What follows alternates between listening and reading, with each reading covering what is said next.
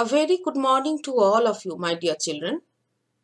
In my previous video, I have discussed about the flower, different parts of the flower, then estivation and androecium, the different parts of the androecium. In this video, I would like to discuss gynoecium, the female reproductive whole, its different parts, and the placentation under the chapter Morphology of Flowering Plants. Without any further ado, let's get started. Gynoecium. Gynoecium is the female reproductive whole of the flower and it is the innermost whole. It consists of one or more carpels. The carpels are also known as pistil. Each carpel is made up of style, stigma and the ovary.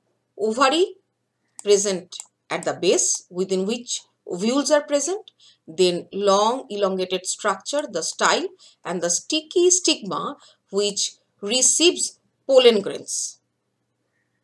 If more than one carpels are present, then on the basis of their attachment, whether they are free or fused together, carpels are of two types. One is apocarpous gynoecium. If more than one carpel is present and the carpels are free from each other, then this type of gynoecium is called apocarpous gynoecium, as we find in lotus, rose, etc. Then the next one is syncarpous gynoecium. In this type, more than one carpel is present, but here the carpels are fused together. Example, mustard, tomato, etc. After fertilization, ovules change into seeds and the ovary matures into fruit. This slide shows the different parts of the flower and also the types of gynoecium. LS of the flower, here we find the outermost hole, ovary. Outermost hole is the calyx, individual segment sepal, then the corolla, individual segment petal, then the gynoecium consists of stamens, maybe one or many. Here the stamens are many, and then the gynoecium, that is ovary, style and the sticky stigma. Ovary, style and stigma. Within the ovary, ovules are present. And what we have learned? We have learned that if more than one carpels are present and if the carpels are free from each other, then it is called apocarpous gynoecium. And what is syncarpous gynoecium? Syncarpous gynoecium, that more than one pistil is present but they are fused together. Here we can see that is two ovary but one style, that is the fused, right? Now, floral formula is very important to describe the different parts of the flower. Actually, with respect to the mother axis, in different holes, that in different circles, the different holes are drawn. Outermost hole circle represents calyx. Then the secondmost circle, that second innermost circle, that represents corolla, then androecium, and then the gynoecium. So if we observe the floral formula, we can understand the structure of a flower. I will describe now. Before that, I would like to discuss placentation. What is placentation? Before that, we have to know what is placenta. Do you know what is placenta? Placenta is the fat cushion-like tissue which attaches ovules to the ovary.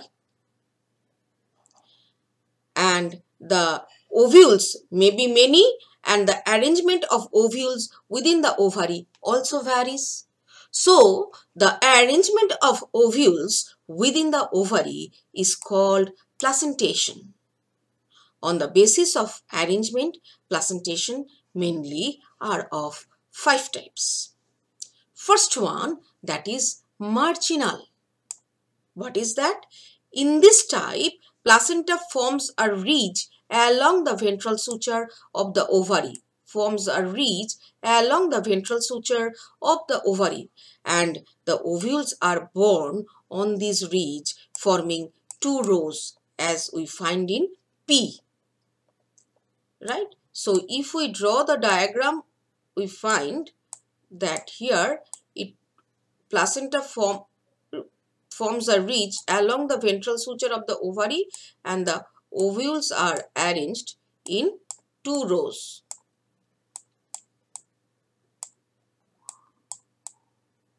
Right? Example P. Now the next one is XI placentation. What is XI placentation?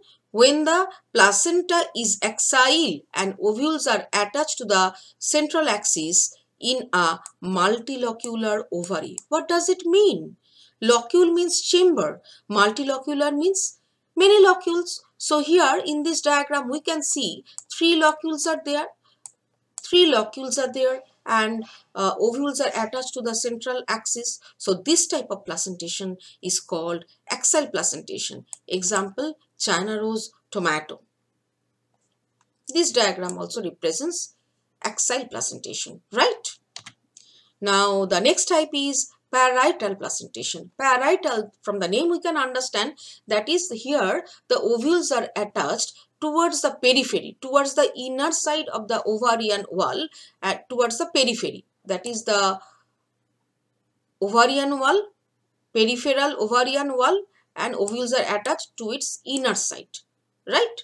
So when the ovules develop on the inner wall of the ovary or on peripheral part, it is called parietal placentation.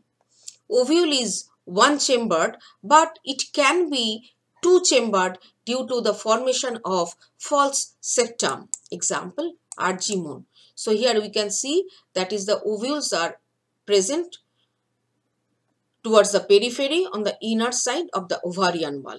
Right? Now the free central. In this type, we find that many ovules are freely attached to the central axis. That's why the name is given free central.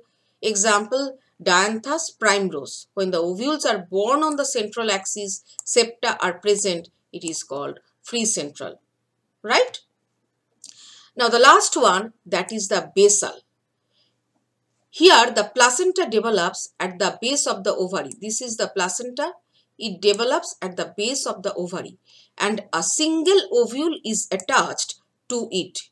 This is the ovule. Single ovule is attached to it.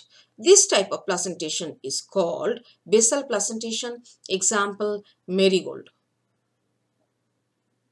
Placenta develops directly on the thalamus. So in this video, what we have learned? We have learned the parts of the gynoecium and the placentation, definition of the placentation and the different types of placentation: marginal, axile, parietal, free central, basal. Marginal, that placenta forms a ventral ridge, and through this ridge in 2 rows ovules are present. Axile placentation, to the central axis, inner side, in a multilocular ovary, ovules are attached, we have learned. And here parietal presentation, ovules are attached to the inner wall at the peripheral side of the ovarian wall. And free central, ovules are attached freely to the central axis without any chamber. And basal placentation, placenta develops at the base of the ovary, single ovule is attached. I hope you have enjoyed this video. Isn't it? This brings me to the end of this video. Be enthusiastic, be inquisitive, and keep learning.